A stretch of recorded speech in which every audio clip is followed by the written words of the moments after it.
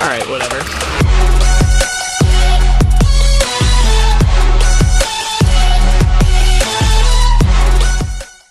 What's going on, guys? If you want to support our content and pick up this month's amazing Patreon rewards, you can do so at patreon.com/itresolves.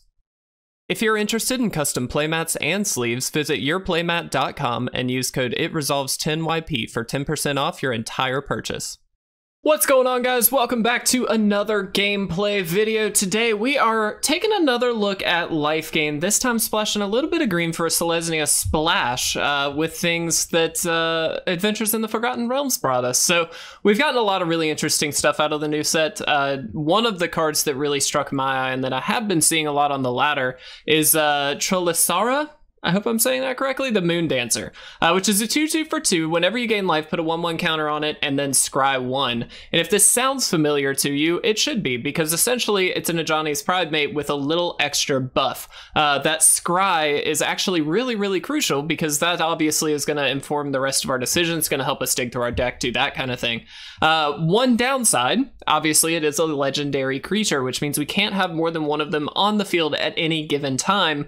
However, we've got plenty of other options that we can play throughout these games. So a lot of the similar stuff that you would normally see, Soul Warden, Alseid of Life's Bounty, gives a little bit of protection when needed. Obviously the Pridemate, we've got 2 Daxos, we're not running the full 4. And then we do have, of course, Heliod, Righteous Valkyrie, and I'm actually playing a full 4 Resplendent Angel, and the reason being is this is a collected company deck. Since we're splashing green, why not play one of, I think, the best green cards in Historic, which is Collected Company. 4 mana, instant speed, look the top 6 cards of your deck, put 2 creature cards with mana value 3 or less from among them onto the battlefield.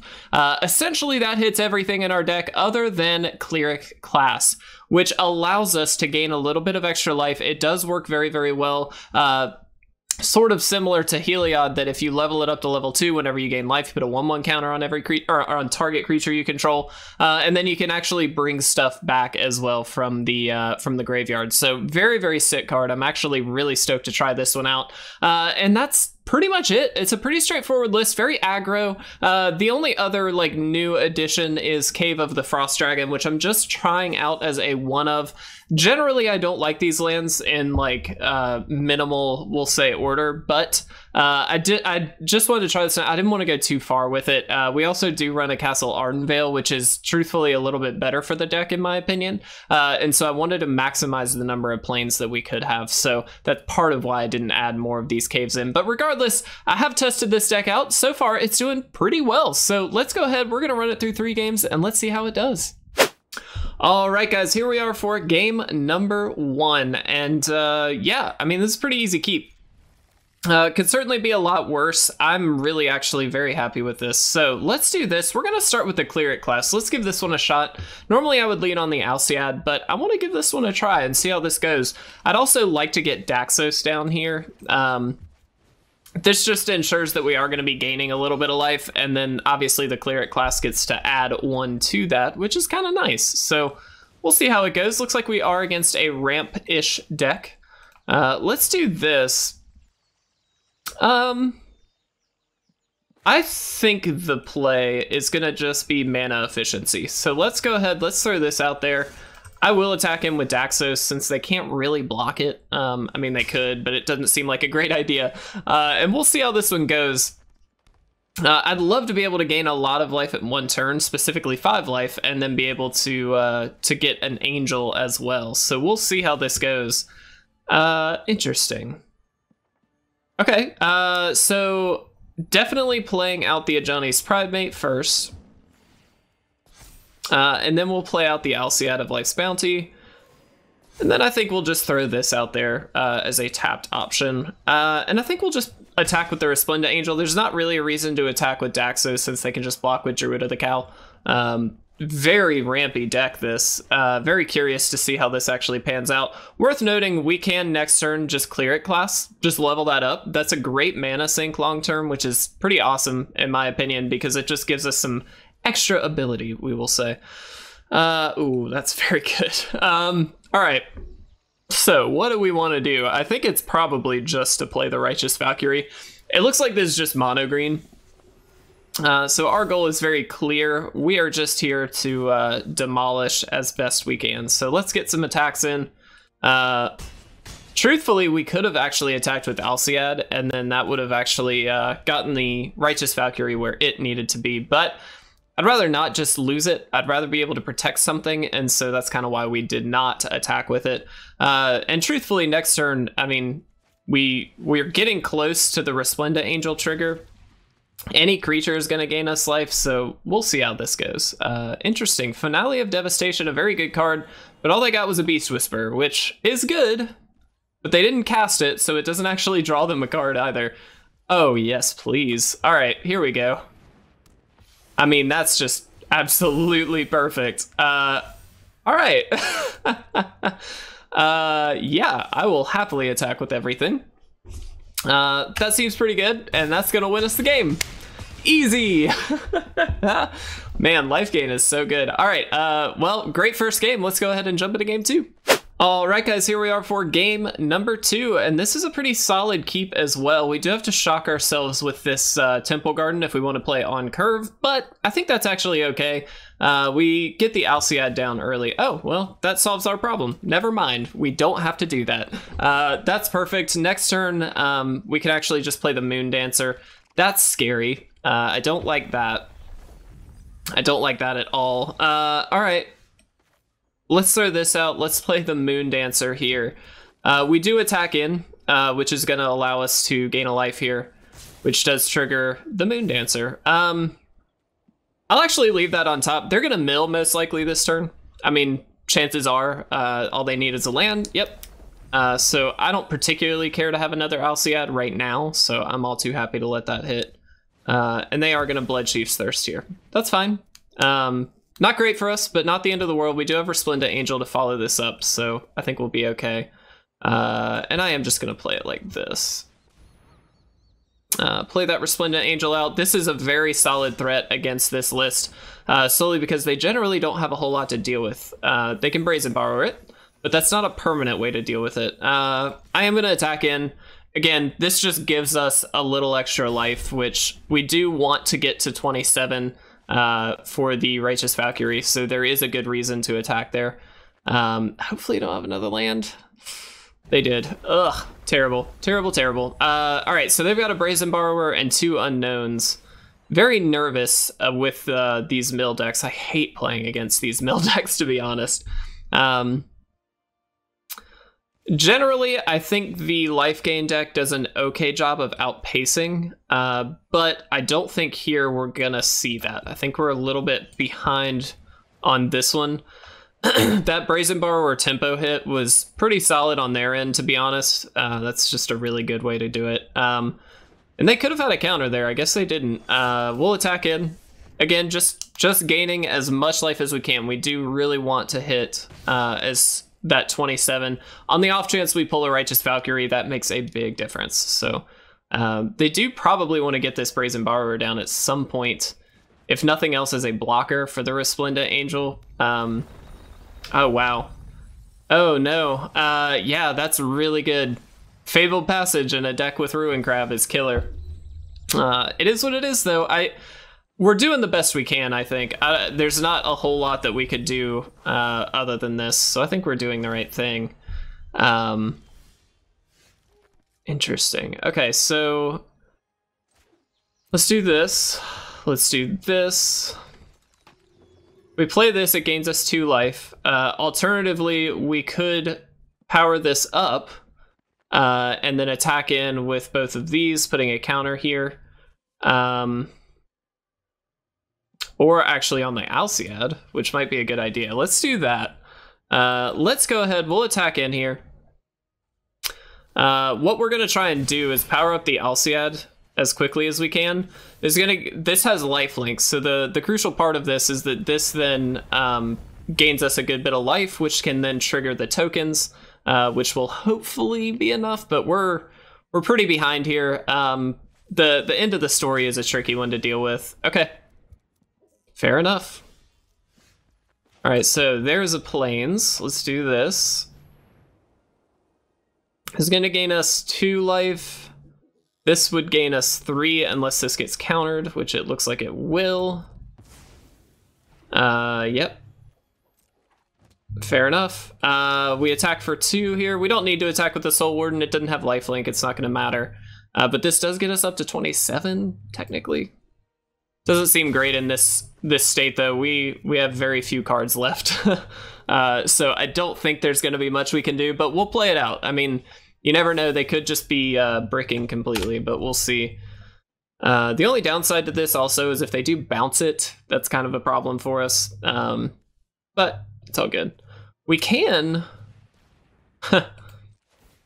Alright, so we're going to give this protection from black as to counter any further spells. Okay, they didn't have anything. So here's what we do.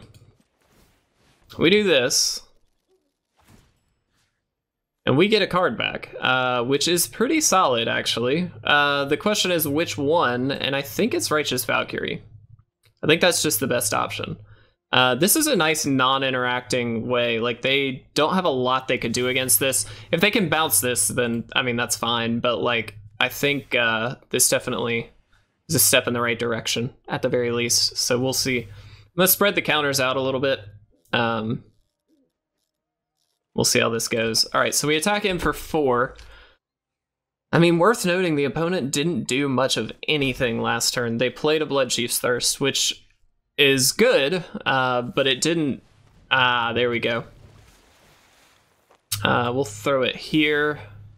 So I'm assuming they can bounce Righteous Valkyrie or get rid of it somehow. And they should be able to attack in here. Maybe? Maybe not. We'll see. I mean, they did draw 4 cards just now, so I would think they could. Yeah, there it is.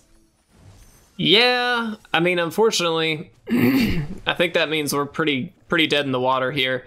They're going to be able to pull something out of our graveyard if they'd like. They may not even want to, though. I mean, I guess they do, but, like, just for repeating this effect, but they don't actually have to. Okay, they're going to get Heliod, which is good, but actually not that great, to be honest. Throw this out. We'll throw it here. I'm going to go ahead and throw this out to maximize damage output. So if they are enticed to block, they might do it now. This could theoretically stop the mill, but they're going to take the 6. That's a big hit. We just have to hope they don't have a lot of Brazen Borrowers, essentially. All right. Yeah. Down to 3 cards. Oh, no. Yeah. If they just mill 3, I mean, we're just dead in the water. I am going to spit out another 3. And I think I'll put that on the human token here. So that trades with Xerath, which is kind of the important part. So they can only let one thing through. They're going to put the Brazen Borrowers down. But this gains us life, which means we actually... This kind of doesn't hurt us all that bad. Oh, wow. They've got a lot. Okay. So that could kill everything there, so we want to put it here.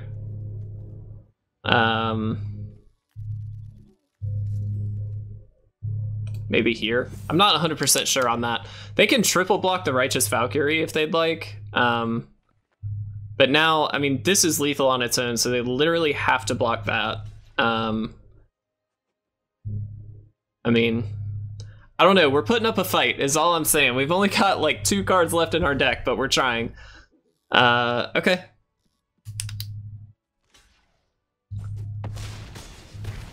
Cool. Interesting maneuvering there. That was a really interesting maneuver, actually, but we'll see how it goes. All they need is a land. I mean, it looks like they may not have had it, but they could have actually scryed with Castle Vantress and most likely guaranteed their win, but that's fine. They didn't want to do it. So what's the trick? If they do attack with Zerasan, what do we do? Okay. Do we decide to block or do we just let it happen? I think now we're definitely going to decide to block because we actually just get to throw counters here. And we don't want them, very crucially, to be able to take anything. Maybe should have put that counter elsewhere, but that second one. But that's okay. They can deal 4 here. They could attack here if they wanted, but that doesn't seem great. Put it here. Maybe. Just don't have a land. Don't have a land, please. No. Oh, no. Oh. So close. So close. Good game. They got us. God, I hate that.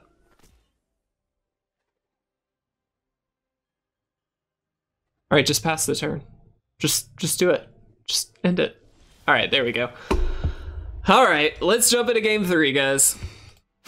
All right, everybody, we are 1-1 going into this third and final game. This isn't a great hand. We have no green, but we do have these two. I'm going to give it a shot here. We'll see how it goes. We haven't gotten to see Collected Company at all, which is a little unfortunate, but it looks like, oh no, we're going to only draw white sources.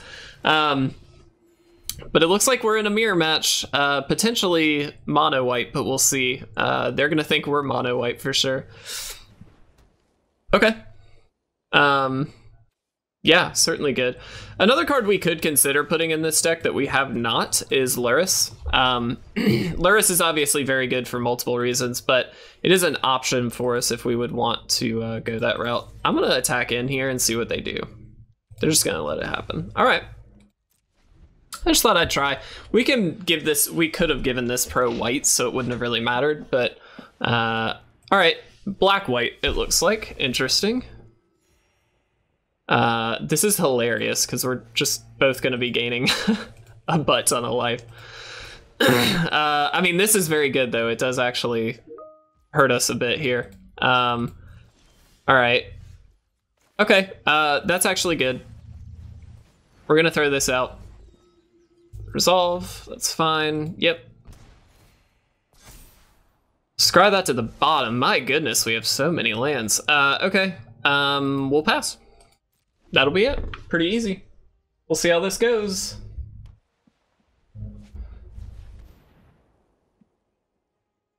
All right. Let's do this. That's a good card. I really like the Elixir, actually. It's very solid. Cool. They're going to draw a card. Very solid. And now it's our turn. Throw this out. Throw out the Soul Warden here.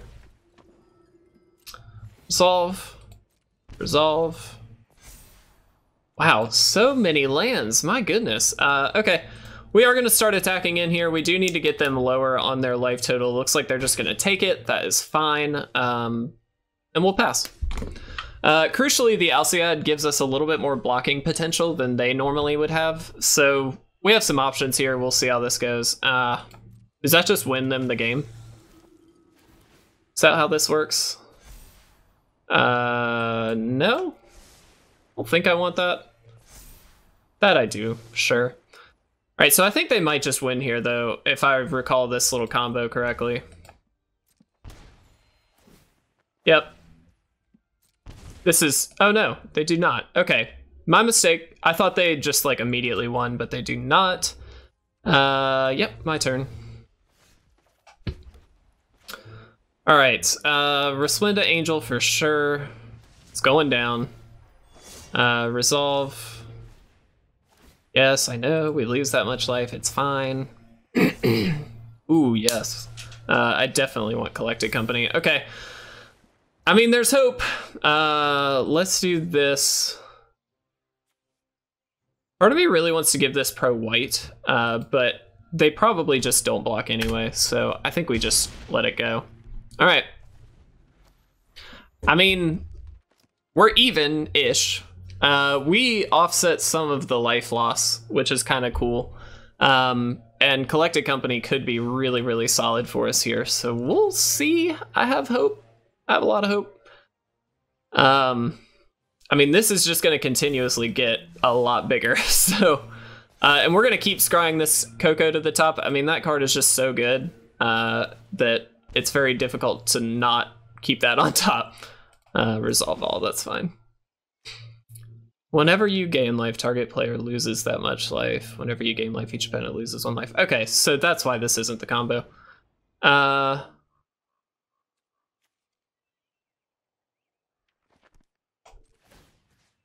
gonna give this Pro Black. It just keeps that from even working. I don't know what exactly they were planning there, but I don't think that that was gonna work either way. All right, we're Cocoing now. Ho! Wow, okay, Heliod, Righteous Valkyrie. That's pretty good. This is gonna be an interesting stack. I wonder how this actually pans out.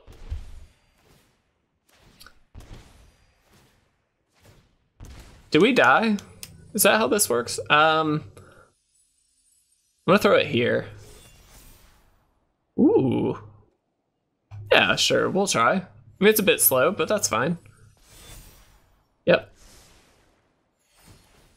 I mean, they are gonna have to, like, deal with a very strong board presence here at the very least, so.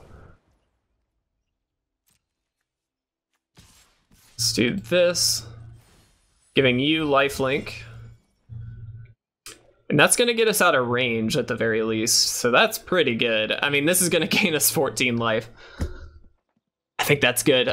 This is also going to spit out an Angel, which is going to trigger everything again. But crucially, Righteous Valkyrie also triggers, so we actually gain a good bit of life here. And they're blocking with the Night Priest. Okay. That gets rid of one of their things, whatever you want to call it. I'm actually going to throw some counters here. Kind of just want to spread the love a little bit. This is hilarious. The stack process in this one is just great. All right. I mean, I guess we should put it on the Angel, to be fair. Yeah, that's pretty solid. And now we are 1 life away from, or 1 creature away, really, from getting to 27, which will buff up our entire team thanks to Righteous Valkyrie. Okay, this is how we die. Right? Yep. That sucks. We were a turn away. I'm mad. I'm really mad.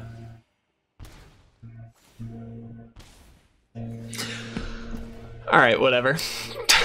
Let's talk about this deck. I'm so upset. All right, that was a little frustrating. I'm not gonna lie. That last game, we basically had it, but I mean, the opponent had a combo and they did the right thing. They kept their veto around and it worked. So I can't be too upset, but that is a little frustrating in my opinion. Regardless, we played a good game. We played a good 3 games in my opinion. I don't necessarily think we misplayed too heavily or anything like that. Obviously, we didn't come out on top overall, but I think that was somewhat circumstantial and somewhat just the nature of trying out something a little bit new. I mean, we're dealing with a little bit of a different style life gain deck with a Coco build and that kind of thing. And I really enjoy that. I actually really love Coco in these kind of life gain builds because you get a really solid trigger off of it. But overall, didn't pan out super on top. I think this could use a little bit of configuration still, but I really like it. I mean, it feels like it's a good solid life gain deck, and we did see it gain just a butt ton of life. So I love it. I'm very, very happy with it. I hope that you guys enjoyed this one. Thank you guys so much for watching. Please make sure you subscribe if you're not already. We do have a giveaway going on right now for a free Adventures in the Forgotten Realms bundle that will be going until August 5th. We also have some really awesome Patreon rewards this month that if you would like to pick up, we would love for you to do so. Head over to our Patreon, patreon.com/itresolves if you're interested. But guys, thank you so much. I'll see you again very, very soon for some more gameplay.